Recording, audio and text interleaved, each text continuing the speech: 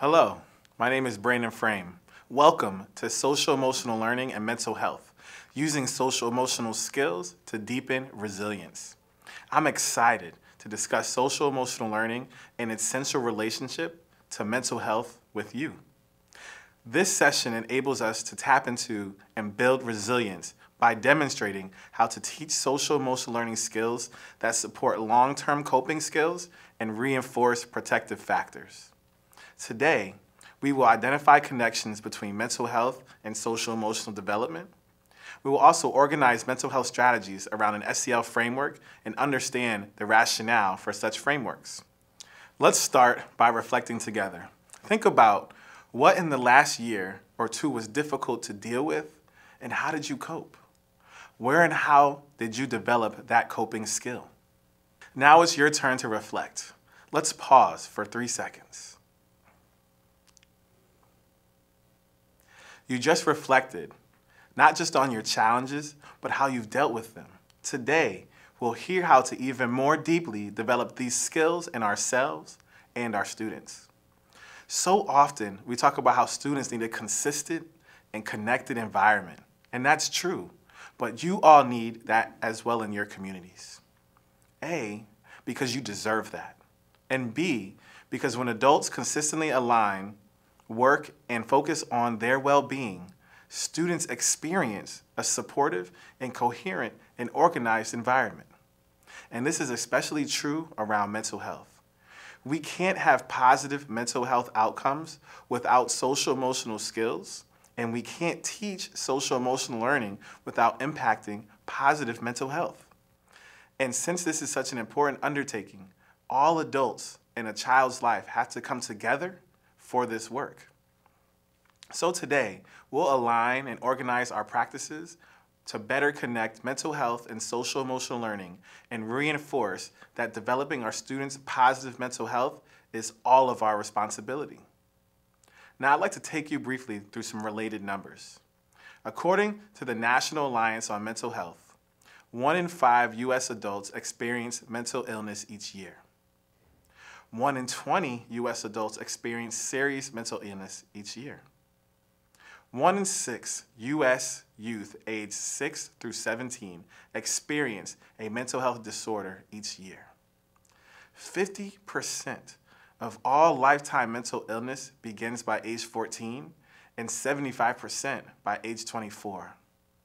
In terms of the annual prevalence among U.S. adults by condition, anxiety disorders and major depressive episodes make up over 27% of conditions. Conditions like obsessive-compulsive disorder, schizophrenia, bipolar disorder, and borderline personality disorder altogether make up around 6% of conditions. So in fact, it's not severe mental illness like schizophrenia that most impacts our country. This is not to minimize those conditions, experiences, or numbers, but sometimes associating mental health with severe conditions can stop us from realizing that we can impact mental health in ourselves and others. So today, we will talk about proactive measures and coping strategies that respond to this fact, and these measures include social-emotional learning. Why social-emotional learning, you might wonder? A widely cited 2011 meta-analysis previously showed that SEL programs immediately improve mental health, social skills, and academic achievement. The current study shows that school-based social-emotional learning interventions continue to benefit students for months and even years to come. Social-emotional learning participants were less likely to have a clinical mental health disorder, even 20 years later. That's incredible. I now want to connect this to your experience and prior knowledge. Reflect on the following.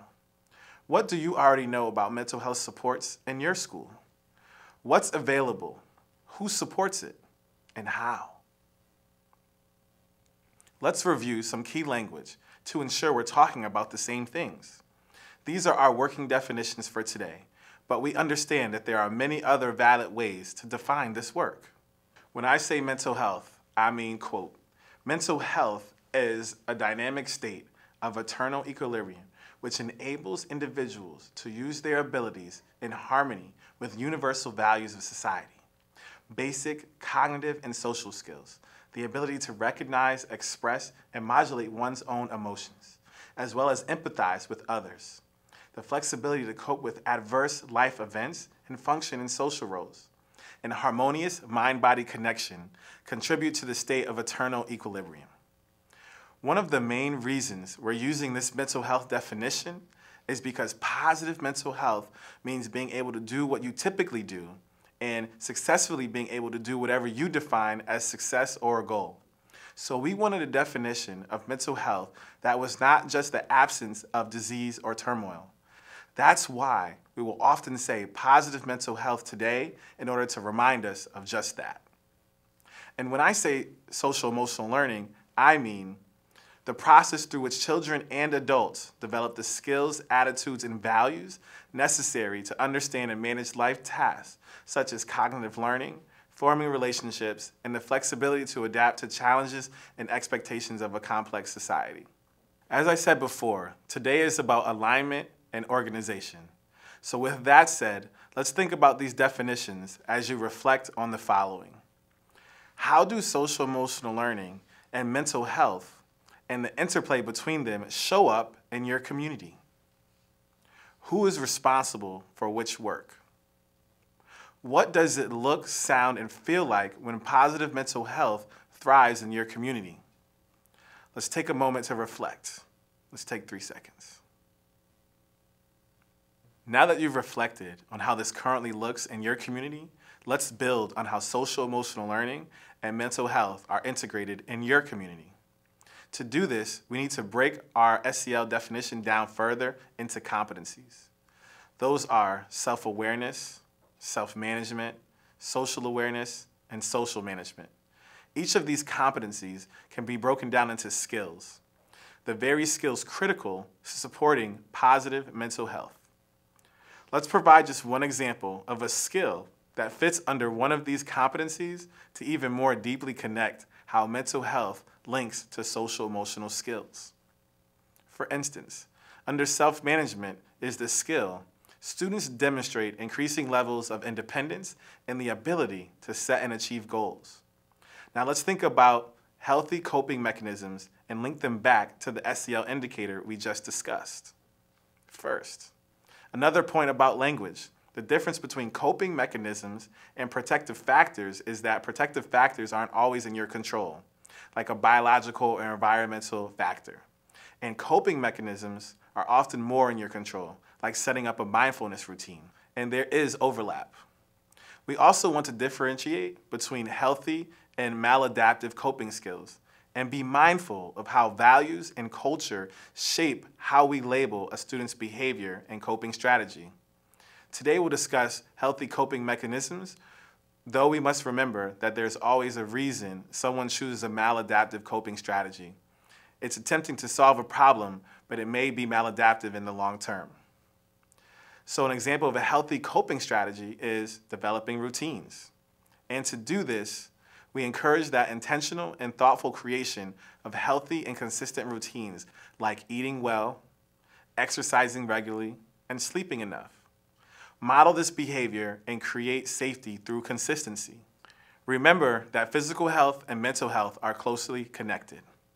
So let's think about the 2 questions as we link developing routines to social emotional learning.